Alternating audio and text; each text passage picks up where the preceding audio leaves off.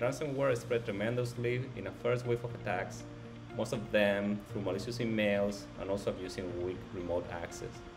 But there was a second phase, arguably more serious, of cybercriminals using these APT-like techniques to get into their victims, having professional teams to break into them, which speaks about how resourceful these teams were at the time, but the situation just got worse.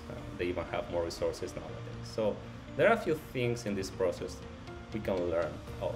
The first one is that the execution of ransomware attacks is not that different from any other attack. Some time ago, the security industry focused on countering the ransomware itself. I believe that disrupting the process of the attack is what matters most. The second is that an attack can start from absolutely any malware we find in our environment. It is important not to underestimate the danger of these whole well-known malware families, as many times this is the easier, simpler, non-suspicious way for attackers to get into our environment. Having a good detection and protection of lateral movement tools typically used in these attacks, such as Mimikatz, Cobalt Strike, etc., as well as scripting languages, makes life harder for automating the spreading in our environment.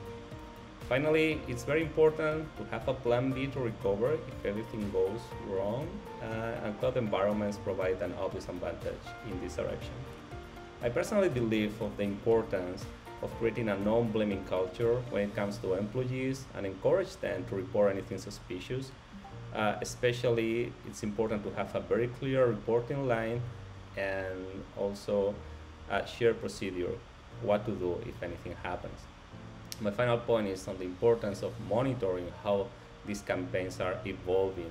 Keeping an eye on that is providing us with the advantage to prepare before being hit and not being the low-hanging fruit for cybercriminals. So unfortunately, there is no silver bullet, but at the same time, the development of these attacks are not that different from any other attacks we can see in our environment. So please make sure to follow all the recommendations and good practices to the best of your capabilities, have your plan B ready, and please be safe.